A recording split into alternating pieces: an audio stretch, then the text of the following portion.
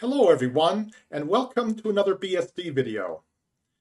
FreeBSD just had another dot release, namely 13.1, and this reminded me of some unfinished business I had with it last year, specifically performance issues with Linux QEMU KVM hosts, and a general lack of BSD support in the Linux kernel hypervisor. Also, I noticed that YouTube videos showcasing FreeBSD, including mine, were all over the place with constantly changing virtual machine resolutions and blurry screens, really making things look ugly.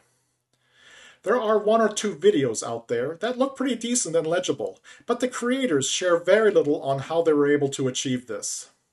So today, in this video, I'm going to use VirtualBox with a FreeBSD 13.1 VM, and here's the kicker, a fixed guest resolution of 1920 by 1080 with no constant hopping around, and I'm going to show you how I did it.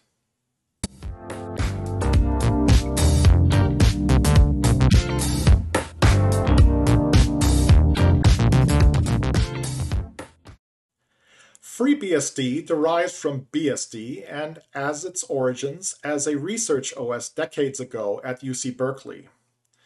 It's a great learning operating system along with being server first, and I find setting up VMs to this end very convenient. Here's one now. Here's the latest FreeBSD EFI boot screen in all its 1080p glory.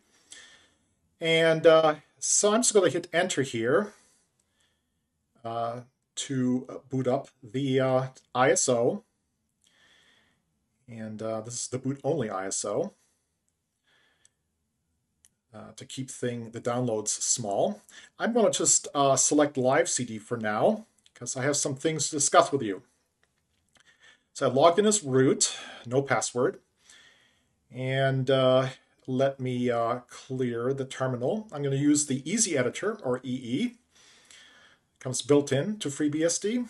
So FreeBSD, the boot-only ISO is what I used for this video. And again, as I mentioned earlier, VirtualBox.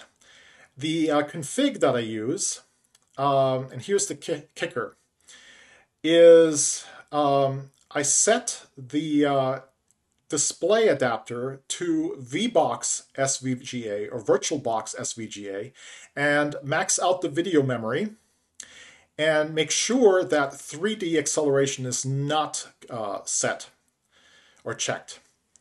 For RAM, I have 4 gigabytes, pretty reasonable. Disk storage, I have set for 20 gigabytes. And this is key, before you start the virtual machine the first time, you want to open a terminal and you want to type the following commands. The first command is to set the EFI mode. So VBox manage, case is important, modify VM, and then in quotes, the name of the VM you are modifying, in my case it's FreeB1, -- firmware EFI, and that switches to EFI mode from BIOS mode. This is key for this fixed screen resolution. Next, VBox manage, set extra data, quotes, the name of your virtual machine again, whatever that is, and then VBox internal 2/EFI graphics resolution, and then 1920 by 1080. Again, this is case sensitive. Pause the video at any time should you need to. Okay, so this is the magic sauce, the magic ingredients to make all this work for a OBS Studio video recording of a FreeBSD virtual machine for YouTube. So I'm done with this, so I'm not going to save because this is a live CD environment. So I'm going to go ahead and reboot, and we'll install for real this time. So we'll wait for it to come down and come back up again. So we're just going to hit enter here. We'll come back to the menu on what to do next, hopefully in a few seconds. There it is. So this time we'll choose install instead of live CD. We'll continue with the default key map, US keys, and US localization is default here. So, as I mentioned just now, I will call this VM FreeBSD-1. And for the optional system components to install, since this is over the network, I want to, just stick with the defaults here.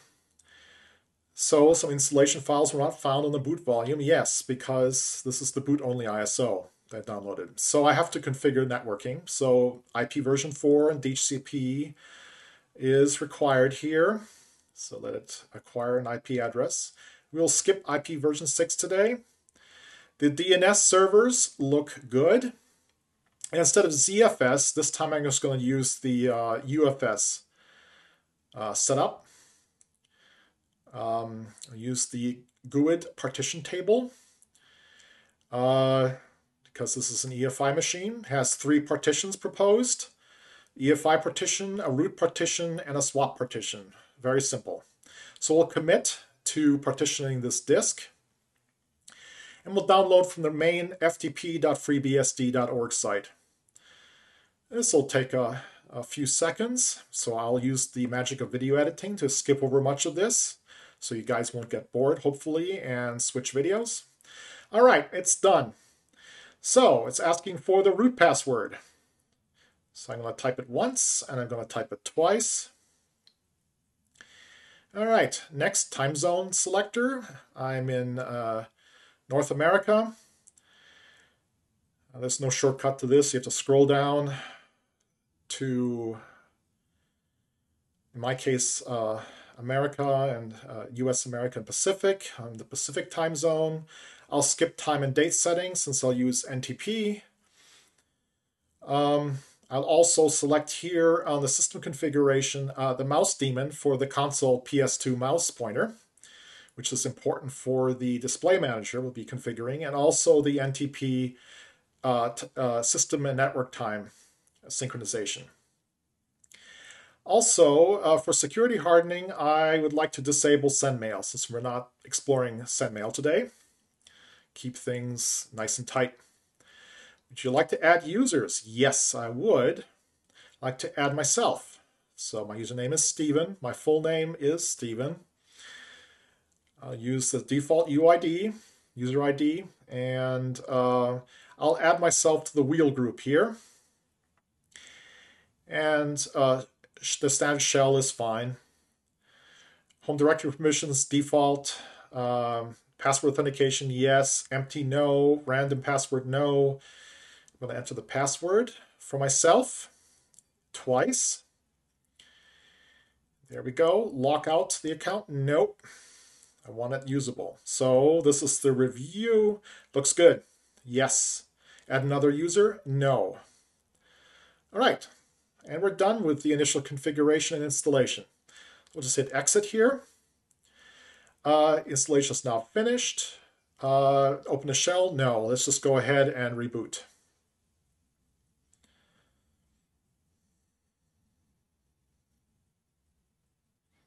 Okay, there we go. Nice boot screen. I love that logo. Okay, just hit enter there. And there's our standard Berkeley Unix boot up scrolling text. macOS has something very similar here if you enable this. Okay, let's log in with Steven and my password. Okay, so it gives you a nice welcome screen. Let's clear it though. And let's take a look at the OS release file. So as you can see, it's FreeBSD 13.1-release with a generic kernel. The file system table shows thusly. Nothing surprising here. 3 partitions. Okay, Now let's take a look and see what services are running. There's service-e. So these are our services, not too many. What's important is NTP and Mouse Daemon are running. It says send mail is configured, but it shouldn't be running because I had it disabled. Okay, let's become root here with SU. Let's do some security patch checking here for the kernel. So FreeBSD-update fetch. So this will fetch any kernel patches or security patches for the kernel. Doesn't look like it found any. But if it does find some, the next command should be FreeBSD-update install. Of course, none are available, so I guess we're good for now. This has just been released, so there haven't been any patches yet at the time I recorded this video. So let's clear the screen and let's update the packages with package update and then package upgrade. Package management tool is not yet installed in our system. We need it, so we'll let it install. And because this is the boot-only ISO, we should have all the packages already up to date, and they are. Your packages are up to date. I'm using the console mouse, the mouse daemon, to highlight certain things in the console, which is kind of neat for FreeBSD. So let's install the first package with package install sudo. I don't use doas because doas is not compatible with my centralized authentication system. Sorry. But if you want doas, doas is very secure and light. So you're welcome to try it out. I just need sudo. Okay, so let me enable with vi-sudo. Let me enable myself to use sudo by uncommenting this line here to allow members of group wheel to execute any command. And we'll write and quit. Good. So now, if I exit out of this root shell, let's type exit. I'm now at back to Steven. So I'm of group Steven and wheel. So now sudo-s with my own shell should work, and it does. Fantastic. So now we can continue. So let's install some more stuff with package install nano. EE just doesn't suit me very well. Bash, because I like the shell, and bash-completion. So we'll just install those things. And it's done, including the dependencies, such as readline. Okay. So let's change my shell with VIPW. And there's the line for my account. There's my hashed password. My goodness, is that a long string? So instead of /bin/shell, I'm going to go with /usr/local/bin/bash. There we go. Escape, write and quit. Good. Password list updated. Excellent. Yeah. I really like a console mouse. It's something I'm not used to in Linux. Brings me back 20, 30 years. Okay. So, one more thing here. To do is package install. And we want the VirtualBox graphics drivers. And here you would install NVIDIA drivers if you have NVIDIA, or AMD drivers if you have AMD graphics. But we're having VirtualBox virtual machine here. So VirtualBox-OSE-additions is a requirement. So it reminds us to use VBox SVGA as the preference for these guest additions.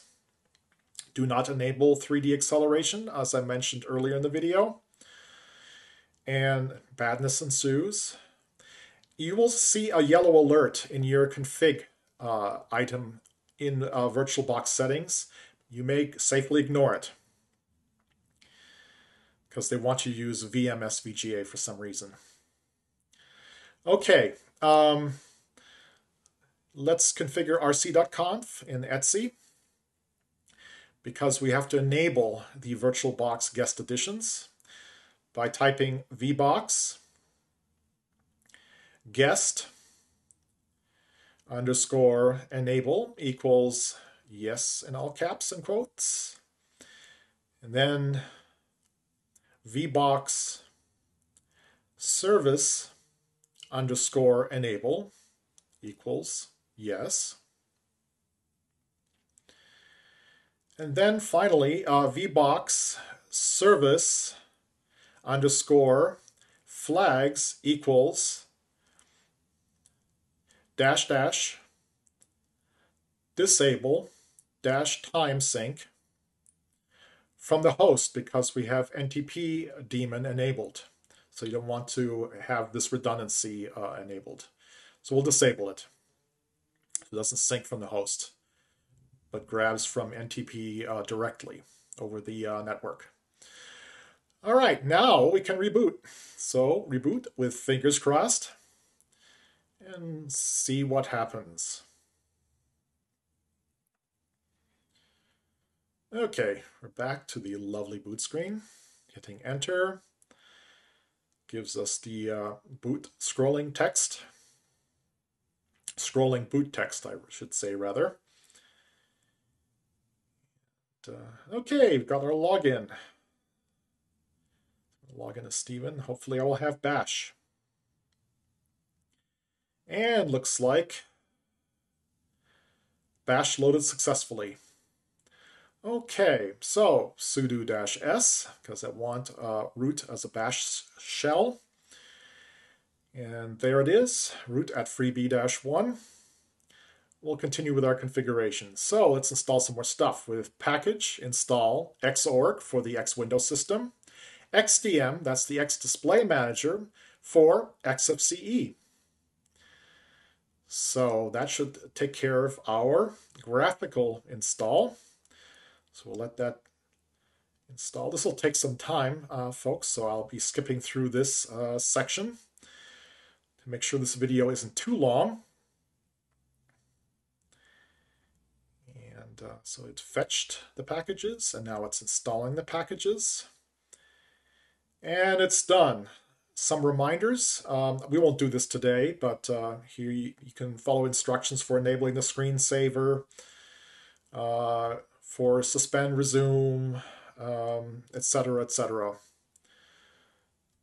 So good stuff to read. So I wouldn't skip over that if if you're interested. So let's add ourselves to the video group, or myself rather, with pw group mod video -m Steven. So I've just added myself to the video group, as I just said. That's important to make sure that XDM and XFCE are working properly. Let's enable the XDM Display Manager. We'll go back into etcrc.conf. So you can see our VirtualBox settings there. We'll add a couple of lines here. dbus underscore enable equals yes. This is all in the FreeBSD handbook, by the way, this section. XDM underscore enable equals yes. FreeBSD handbook, by the way, was one of my first Unix handbooks and learning materials that I used in my career, so can't recommend it enough. I don't think it's as good as the Arch Linux Wiki, but it's certainly very, very, very good. I had the printed version too, at least two. So next, let's edit /user local etc x11 xorg.conf.d screen -resolution.conf file. And this is where we set and let XDM know what our screen resolution is for our EFI virtual machine, which is, of course, 1080p, right? Section, screen, in quotes. And we'll tab identifier, screen 0, in quotes. So we're going to be operating on screen 0. The device shall be, in quotes, card 0. And we'll add a subsection here. And we'll call the subsection display, in quotes. And the modes shall be just one line. It'll be, in quotes, 1920 by 1080. That's how XDM knows what the screen resolution is. And I'll type end subsection here, close that off for the subsection, and we'll end section. And that will complete the screen-resolution.conf file. It's looking good. So I'll write it out. Okay. So we'll exit. And let's clear the screen. And we'll set up our .x session file by typing echo quotes dot space /user /local /etc /xdg /xfce4 /xinitrc quotes, and we'll send it to the home directory /.x session file. And we make sure by catting it, X session. Yes, it wrote correctly. This space here between the period and the first slash before user, that's very important to have that space there. Don't forget to put that in there. Okay, otherwise things won't work, right? Sudo init 6 should do a reboot. So we're switching to run level 6. Remember, BSD is run level driven, RC driven with scripts. Okay, crossing fingers, hoping for the XDM login screen. And come on. Yes, welcome to FreeB-1 with a nice console log on the bottom right behind my mug. So I'm just logging in, usual way. So we still have the smallest screen resolution here as the first XFCE startup.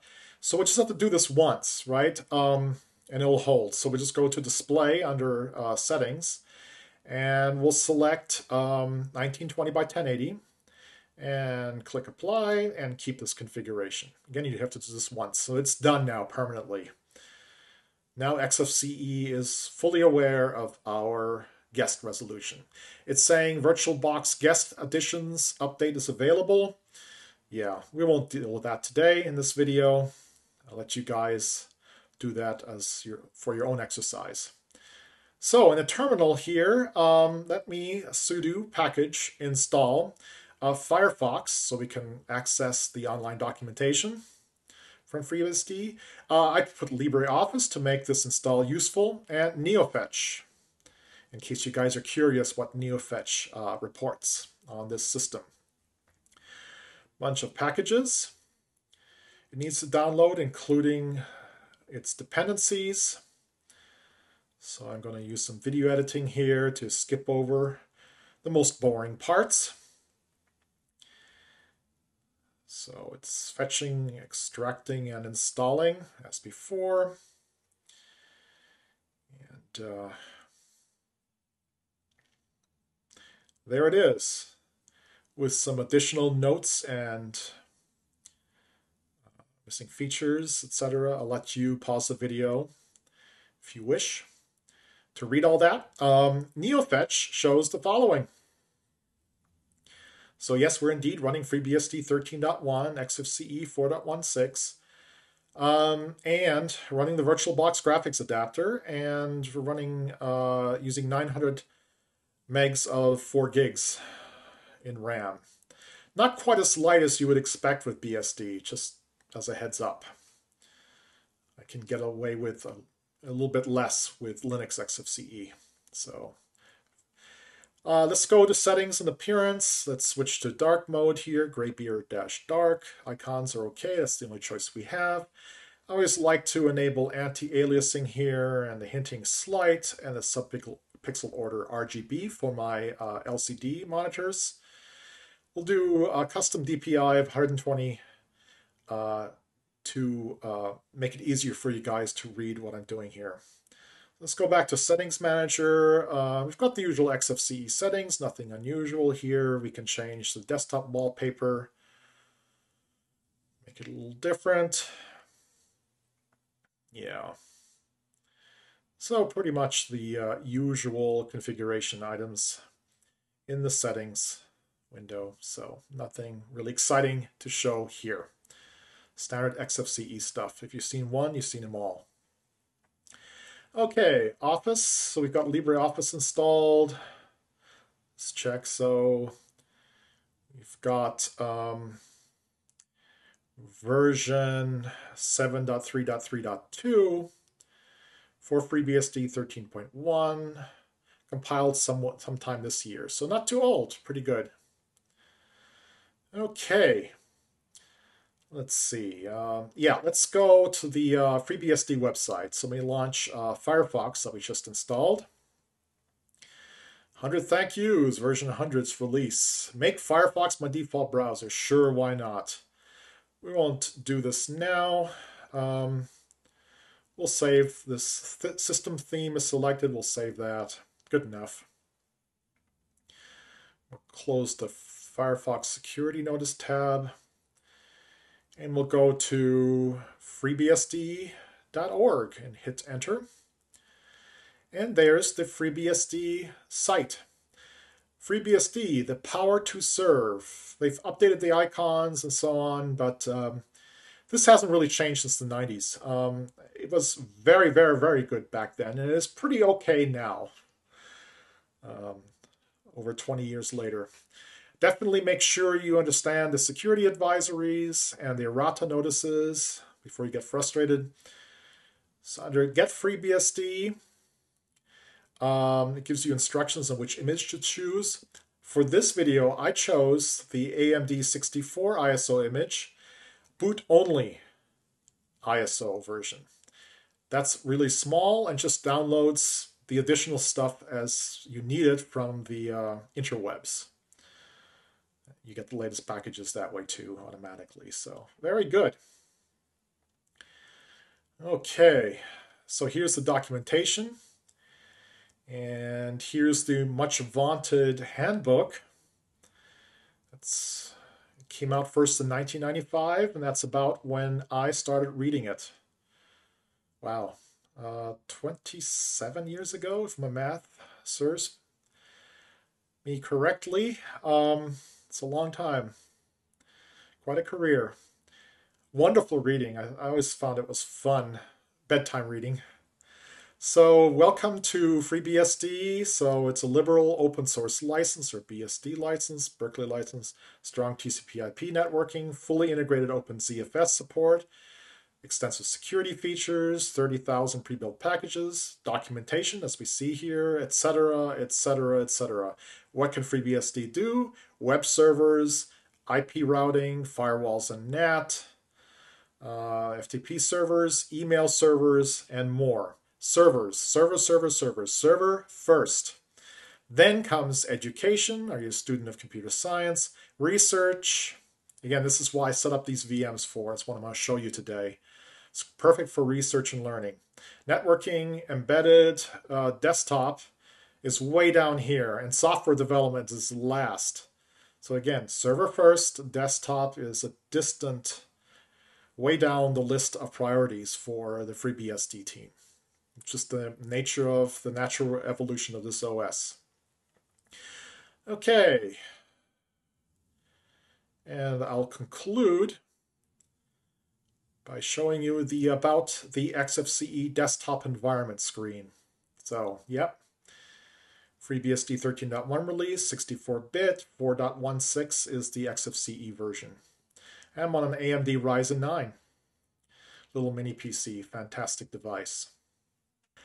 Although FreeBSD is server first, and over the years has been relegated in production to virtual machines and storage appliances, having a desktop environment set up makes further explorations, testing, and learning with terrific online documentation perfect for hobbyists and professionals alike. If you find this video useful, please like, subscribe, and share to help with the YouTube algorithms. Until next time, take care.